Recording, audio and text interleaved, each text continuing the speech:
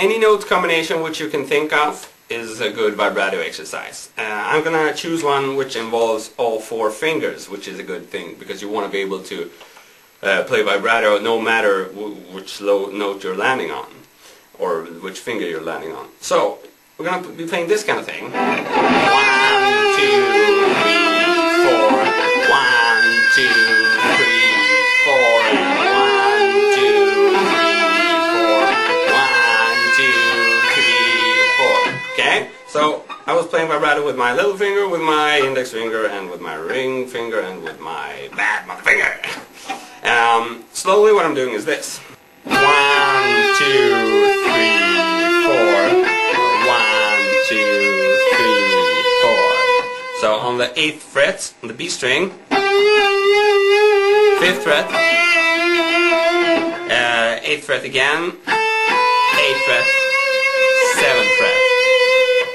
So I just want you to practice this as if you were performing a band, slowly up and down.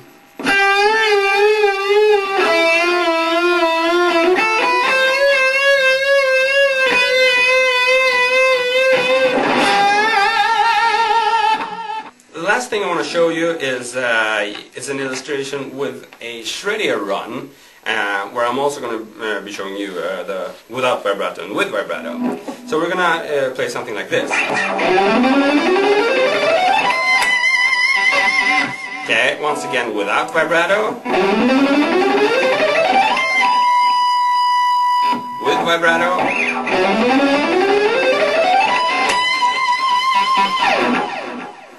So, check the tab for the notes in this run, but we're basically doing a standard 3-note per string, alternate picking descent.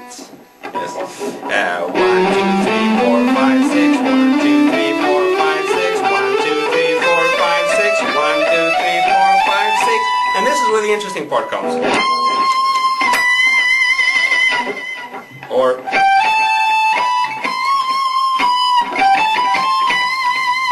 so we always want to end a shred run with vibrato as well, or with some kind of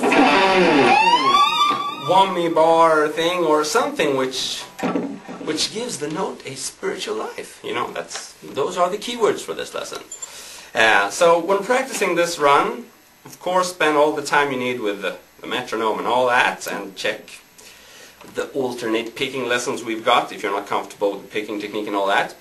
And when you've arrived at the top note here, then is the time to apply your vibrato knowledge to give your playing some soul. It's that easy.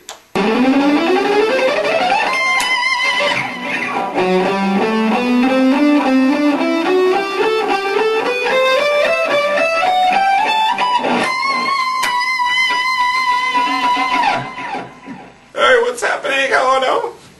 How is your spiritual life? Bobby, Bobby, Bobby, Bobby, Bobby, Bobby.